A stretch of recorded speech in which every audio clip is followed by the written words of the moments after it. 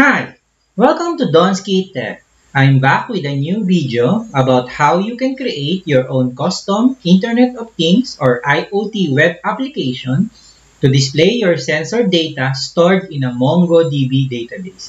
I have here my ESP32 microcontroller running the Arduino framework, and connected to it are several components. One is an LED, a 12-volt 4-channel relay, and a DHT temperature and humidity sensor. And this is my MongoDB database where I store the details about the three components connected to my microcontroller.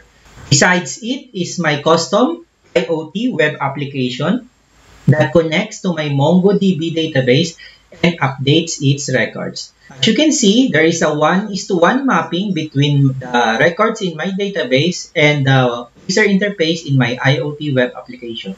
So there is an LED here, an LED here, a DHT type here, and a DHT here also, and a relay and several input. And as you can see, if I try to click this toggle switch, then the LED connected to my microcontroller should turn on. If I toggle this off, then it should turn off. There is a 5 seconds delay before the next interval reading, so you would see that there is some delay before the changes takes into effect. The same is true also for the relay object, since I have here our input pin of our relay. And if I trigger the first and the last input, then the first and the last input of the relay should turn on.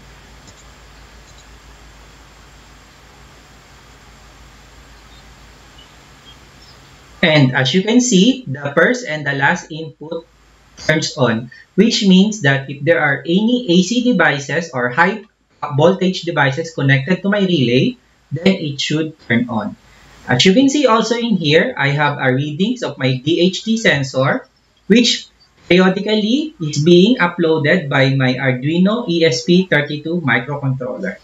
If I click to click the refreshing here, you can see that the value is now 76.4 and the humidity is 31.10. Let's try holding the sensor and see if there's any changes.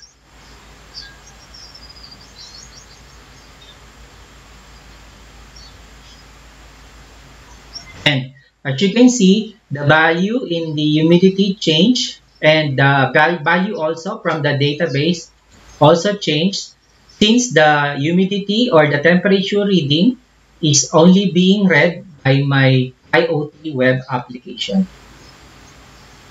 How cool is this, right? Would you like to know how I did this? Then let's start exploring.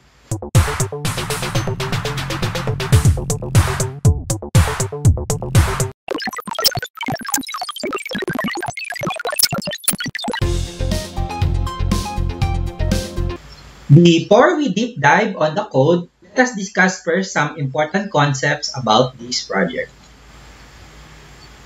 If you have watched my previous video about how you can control your Arduino circuit using a database, then you might be saying that it is not a practical approach to directly change the values on the database just so you can control your electronic circuit. Well, this is where you can create a web application that would interface with the data on your MongoDB database. So for example, change something on our web application and it would be reflected back into my MongoDB database. Our microcontroller would then pick up these changes so that it can update or control the sensors or components connected to it. You may need some web development experience as you would be programming in HTML, CSS, and JavaScript creating this web application. In this video, I have chosen Python, Flask, the Bootstrap CSS framework in creating this web application.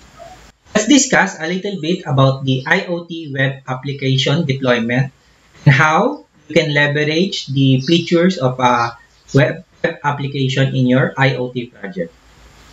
So initially, your sensors, components, and circuits to be deployed inside your home network.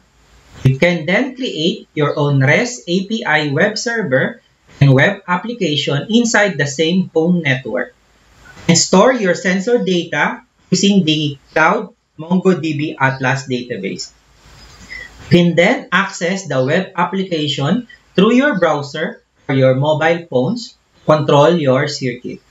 But if you want to control your circuit outside your home, like if you wanted to turn off the lights when you are not near your home or in your home network, then I suggest that you could deploy a REST API server and a web application in the cloud where you can access it anytime. Some of the most popular cloud providers are the Amazon AWS, Microsoft Azure, or the Google Cloud. What's happening there is that you can rent a virtual machine and then deploy the REST API server there and the web application. Then you can access the web application that you have created so that you could control your home network or your electronic circuit wherever you are. Take note, by the way, that we are not creating a web server to run our web application inside your microcontroller or single board computer.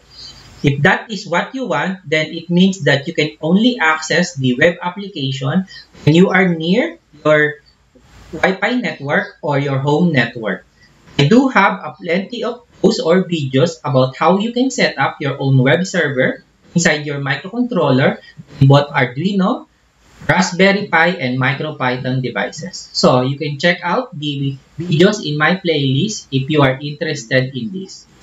Now, I just wanted to say something about how I was able to draw the values from my database into my web application. As you can see, for each records in the document, I have an attribute here called type, which represents the type of component that I am controlling.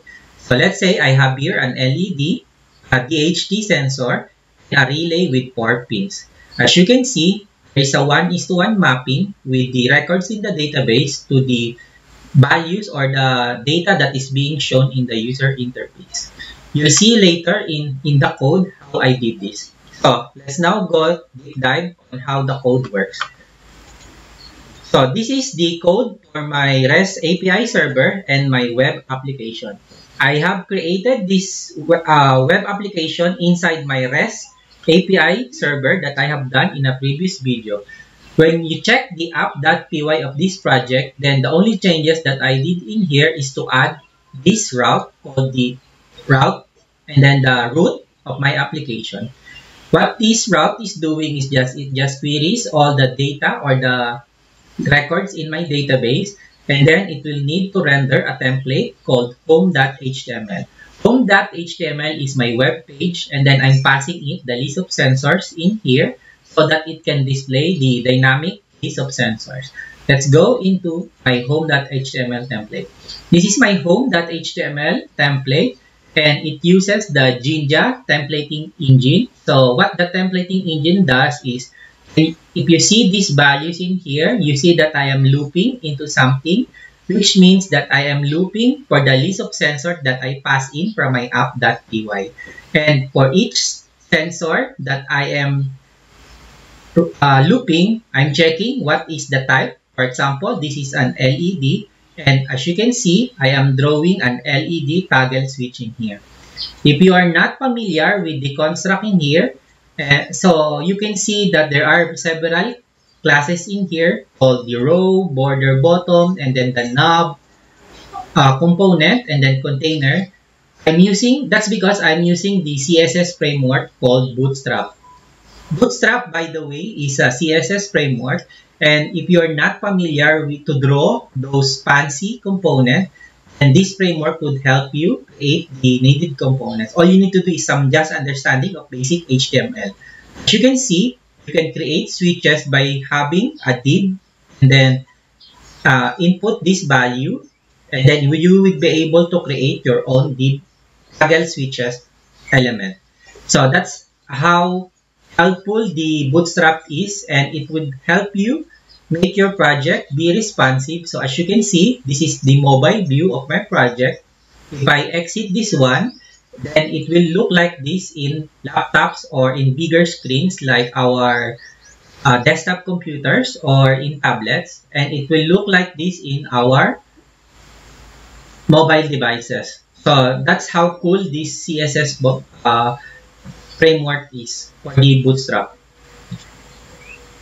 So basically, that is how I was able to draw each element in my sensors. And the only thing that you need to check out is that I have added several using here, which are called the data element, which are custom attributes in the HTML, because I needed to pass in the sensor ID for the MongoDB database.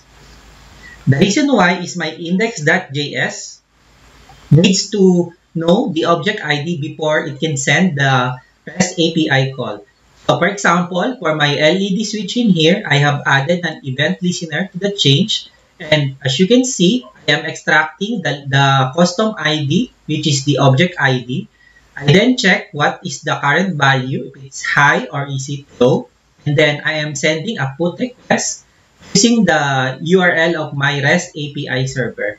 Then using the fetch API, I sent a method called put so that it would go into my put REST API server and then pass in the data that I have in here.